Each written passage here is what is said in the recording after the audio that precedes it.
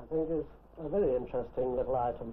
It's a Biokam made by the Warwick Trading Company in 1898.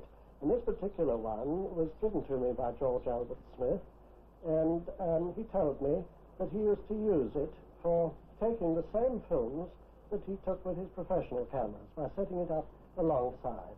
And it's beautifully handmade, very probably designed by Alfred Darling, and I have some of the films which he took with it here.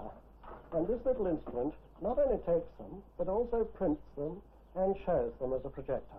And you see, it's a narrow gauge film carrying a central perforation and silent, of course, no such thing as sound films, and the image quality is really quite good, quite high standard. One of the films that Mr. Smith gave me contains shots of his first wife, Hilda Bailey.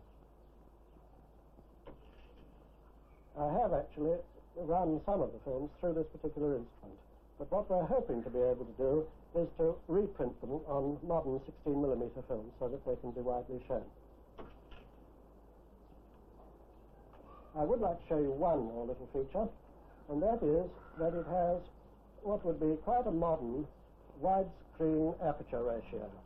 You see, it's a long, not very tall picture. And here you see the central floor and the shutter turning. It's in beautiful order, and of course handmade.